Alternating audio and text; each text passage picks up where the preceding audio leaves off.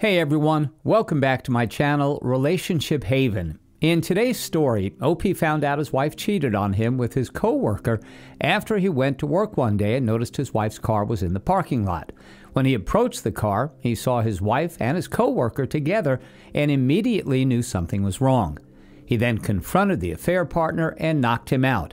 Justice was served. In today's second story, OP just caught his wife cheating on him a few days ago and needs advice on how to proceed. Now, let's get into today's stories. So to start off, I don't really like using platforms like this, but I need to let this out and vent somehow. So here I go. I and my wife have been together for 11 years, and I thought everything was good between us until recently. For some context, I work as a dispatcher for truckers, and it's a pretty good job. I get good benefits, and I make enough where we can both be comfortable. My wife had a job with building gaming computers, but she lost it due to cutbacks. I've been the sole earner ever since and have been picking up a lot of hours. One day my car battery died on me, so I had my wife take me to work, and when we made it to the parking lot, I saw my coworker, Andrew. I waved at him, and he walked over to say hello. And that was when I introduced him to my wife, and she got into the car to shake his hand. He looked at me and said, "You never told me that your wife was so beautiful." She blushed and I laughed, not thinking about it, saying, "Yeah, I'm lucky to have her." And then we both walked into work after I kissed my wife goodbye. A few days later, I was heading to my car for a lunch break and I couldn't help but notice my wife's car in the parking lot. I then walked towards it and saw her and Andrew talking and eating lunch in her car. I got upset but kept it cool and knocked on her window. She opened the door and said, "Oh, I forgot to tell you that me and Andrew were having lunch today together." Then Andrew said, "I hope you're not angry." I took a deep breath and said no, and I turned around and walked to the car because if I said anything else, it was going to start an argument. I could tell my wife was frustrated that I walked away like that, so later that day when I got home, she blew up on me, saying that I embarrassed her in front of Andrew. I told her, "Why do you even care? And when did you even start to hang out with him?" She responded by saying, "I'm a grown woman and I don't have to tell you anything." Since then, she has been distant and I noticed she's been on her phone more, calling and texting her friends. But I know that it's Andrew and don't want to accuse her and then get it wrong. Update. I talked to my friend and he gave me an Apple AirTag. I'm going to put it in my wife's car and trail her to see if I can find anything and also collect evidence so I don't get screwed over in court. Quick recap. My wife has been hanging out with my coworker, Andrew, without telling me, and when I found out, she started getting distant from me, so I suspected that she's been cheating on me with him. When I started to suspect it, my friend gave me his AirDrop, and I hid it in my wife's car and then followed her. She told me that she was going to see a friend, but I didn't believe it, so I followed her in my friend's car to make sure she couldn't spot me, and after a 20-minute drive, she drove up to a hotel. During that drive, I felt sick, and my heart kept pounding. I was really hoping that I was wrong and she was seeing a friend, but instead I saw Andrew waving at my girlfriend, and then I saw her running and jumping on this guy, then kissing him. I was so hurt and angry that I wanted to get out and beat Andrew up and then tell my wife to get all of her crap out of the house. Instead, I took my phone out and took some pictures, then drove off when I saw them walk into the hotel. I went home and cried, then punched a hole in the wall. I was feeling too many emotions at once. I called my friend and went over to his place, then showed him the pictures and started crying again. I screamed, 11 years down the drain. My friend gave me a hug and told me to get a lawyer and to keep stacking up evidence against her. I didn't know if I could keep up the face anymore, but I told my friend I'll try. During these past few weeks, I've been stacking up evidence and keeping my distance. I've seen them go to restaurants, movies, hotels, and every time it hurt, but I toughed it out. She always told me she was going out with her friends or family, but I never called her out on it and said, okay. I thought I could keep it up for at least a few more days, especially because the lawyer I'm seeing told me I have more than enough evidence to make sure I win and keep everything when we divorce. But I think I messed up yesterday. Yesterday was my birthday, and I wasn't really feeling it. My wife didn't even tell me happy birthday, but her parents did, and when I went to work, my coworkers got me a cake and some gifts. I tried holding back the tears because for a moment I forgot about everything, at least until I saw Andrew. He got me a gift, and I faked a smile and said thank you. When I opened it, it was the comic Batman, Death of the Family. I was actually surprised because no one at work knew I was into comics and DC was my favorite. When I told Andrew that, he said my wife told him, and then all I saw was red. Next thing I know, my coworkers are holding me back and Andrew is in the corner covering his nose and yelling profusely. Then I screamed, "I know you've been screwing my wife," and everyone got silent and then looked at Andrew. He tried explaining it to me, but I didn't care. All I wanted to do was beat him up until he stopped moving. Next thing I know is my boss came in and sent Andrew home, then brought me in his office, and I told him everything and then showed him some of the pictures. He apologized to me and gave me some time off to sort everything out and said he will deal with Andrew. When I got home, my wife was waiting and she blew up on me saying that I was wrong for doing that to Andrew and that she talked him out of pressing charges for hitting him. Then she went on to say, "Andrew makes me feel like a real woman and treats me right and knows how to make me feel special." I had enough and yelled, "If he makes you feel special, go live with him and have him support you because I'm done." Then she had the nerve to cry and say that she was sorry. Plus, she tried saying how Andrew caught her at a moment of weakness, but I just took a deep breath and told her to get a lawyer because we're getting a divorce. She tried to apologize and said that she can't afford one and that we need to work on us, but I just looked at her and told her to pack up. She kept crying and begging, but I just got her suitcase and called her sister to come pick her up. But she locked herself in the bathroom, saying she won't come out until I was willing to work things out with her. I kept telling her that I didn't want to work anything out and we needed space, because when I see her, I feel angry and hurt. She finally got out and apologized, and then she packed her stuff and waited outside for her sister. Now I'm finally in the house alone and I can't stop crying.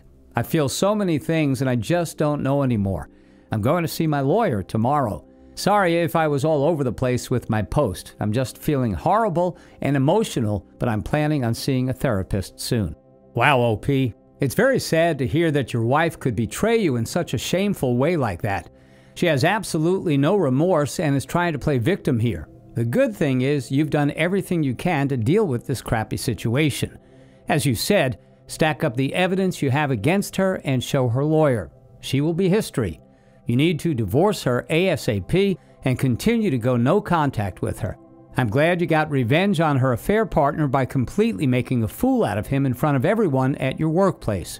Hopefully your boss fires him so that you will never have to see that clown again, as well as your wife too. Best of luck to you, OP. Now let's get into today's second story. To give some background, me and my wife met when we were around 10 years old. We have had a thing for each other ever since, but only got serious when we turned 18.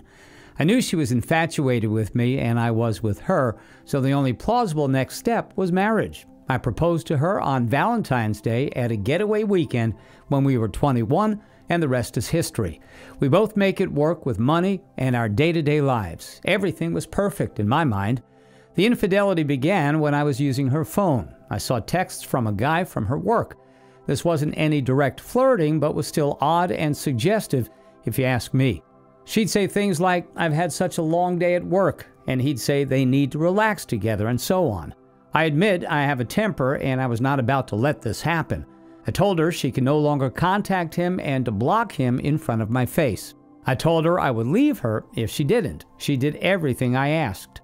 So this brings me to Sunday night. I own a business with my cousin. We started it around age 20 and it really took off. We have an office where I sometimes sleep when the workload gets on top of me. So I text my wife from about midday saying me and my cousin are going to probably be here all night. I'll order in so you can eat without me and don't wait up. Love you. She responded minutes later telling me she was a bit sad she wasn't going to see me that night, but wished me well with my work and said she loves me too. All was good. Fast forward to later that night. I decided the work had taken enough of my weekend and that I wanted to see my wife, who I thought also wanted to see me. So around 7 p.m. I began making my way home. When I got home, I heard talking upstairs but couldn't make it out, so I went up and there I saw my wife and the guy. I admit I didn't handle it the best I could have. I started by beating him up and he tried to say, "Look man, I'm sorry, don't hurt me." I kicked him out of the house and sent him to walk home without his shoes. My wife was hysterical from the moment I walked in, and I came very close to getting physical with her, but I didn't. Through all of this, she cried and cried, saying it was a stupid mistake, but by this point, my concerns from the text messages were proved to be justified. I repeatedly told her to save her breath and that I did not want to hear any of the idiotic explanations she had. I considered going back to the office, but I said no, forget that, and told her to get her stuff and stay wherever she could. I wanted her out of my sight. She stayed with her best friend since. My phone has been blown up by her friends and family since, but I've ignored them. I told her dad what happened, though. He was livid and took my side. Since the first day, my anger has transitioned to sadness over the fact that our almost lifelong journey has been thrown away for some sleazy dude from her work. I have been staying busy, but would be lying if I said every idle moment I get hasn't been spent sulking, crying, or lamenting over what happened. I'm contacting my lawyer tomorrow morning to get our divorce rolling.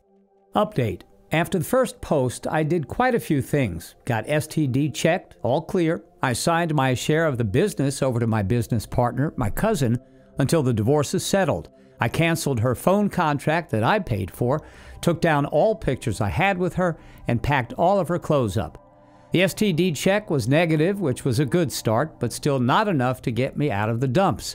The situation still had me upset. I was unable to forget about it due to her family and her family constantly blowing up my phone. I eventually went for a sit-down with her parents.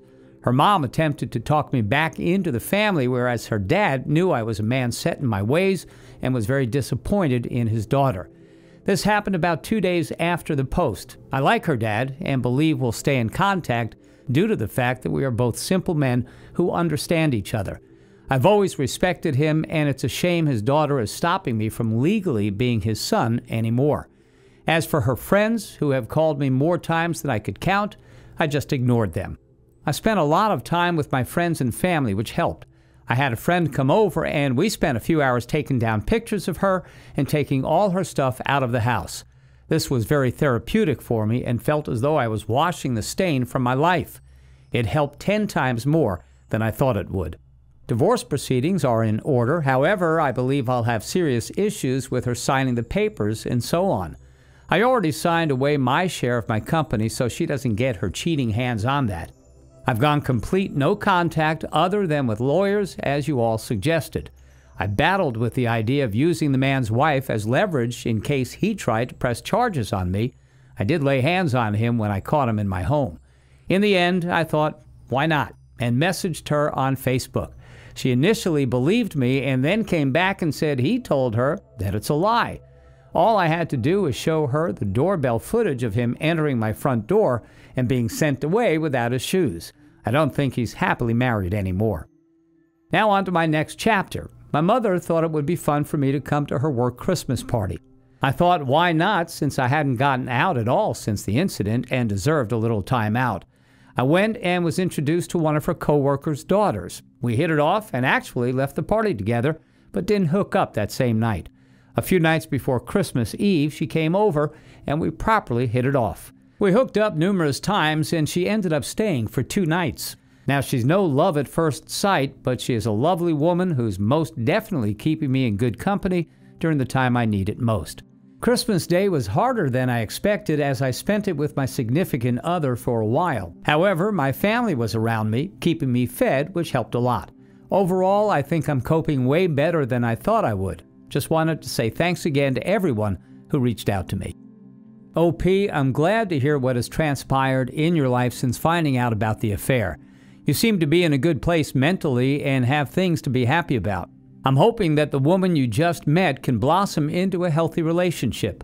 I do find it kind of concerning that you signed away your business during this time period. It may come across as suspicious to the court and seem like you have something to hide. Hopefully it doesn't work out that way though. I'm glad you are healing well from the situation and wish you all the best. Thanks for taking the time to listen to today's stories. Don't forget to like and subscribe if you haven't done so already, and comment below on what your thoughts are on today's stories. If there's a story you would like to share with me about your own situation or someone else's, then please do not hesitate to contact me. Take care, everyone.